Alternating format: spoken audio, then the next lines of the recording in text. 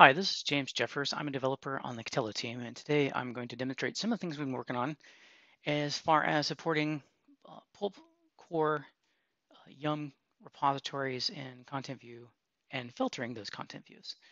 So as you can see, we've got Pulpcore support for a file, Docker, and today we're going to be looking at Yum. This is using the Pulp RPM plugin, at least version 3.3.2. Now I've already created a repo, a Yum repo, and I've synced it. And I've created this content view called demo3. Go ahead and add that and look at our list.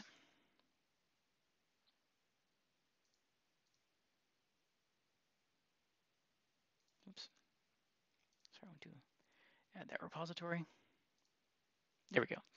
There's our repository. Let's add some filters. So the first kind of filter is let's call this one package because I'm going to create a package filter. I'm going to create it as an inclusion type. So what this means is I can establish a named package. It's going to match that pattern and show matching content. It should match that and include it in our published version. So let's do that. Let's publish the new version.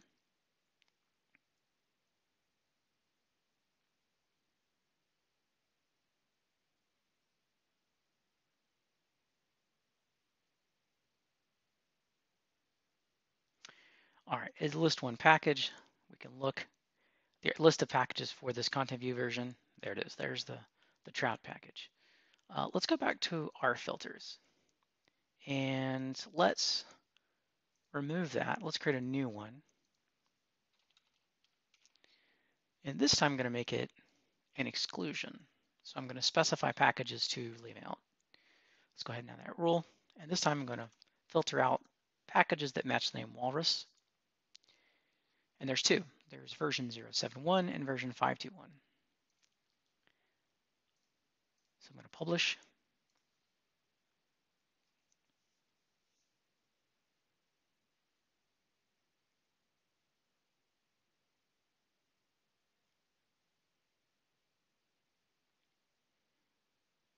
And it's done. Okay, so it lists 30 packages. Let's see. We should not see Walrus. Yep, and sure enough, would have been right here. They're not listed. We can modify any of the package filters. In this case, I don't want all versions. Let's say I just want to get anything greater than version 1.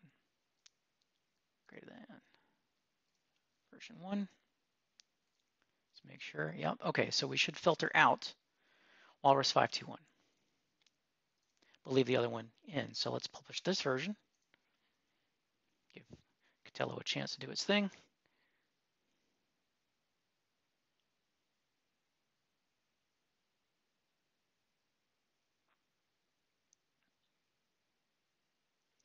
Okay, it looks promising. 31 packages, one more than before.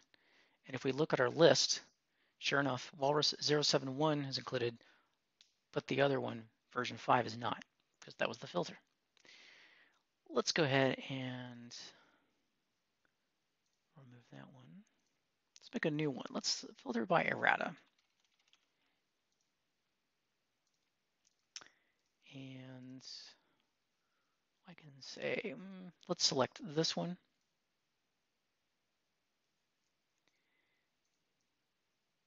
And let's publish a new filter.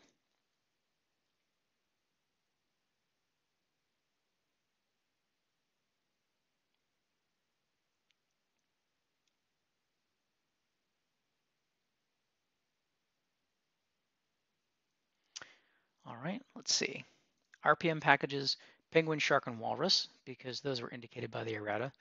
And if we look at the errata, it's the C errata, so that was included. And you can double check the packages. Yep, penguin, shark, and walrus are the three that were copied over. Even though we didn't explicitly state them, we did say we wanted to include that errata, and that's going to pull in any of the Yum packages that are indicated by that errata.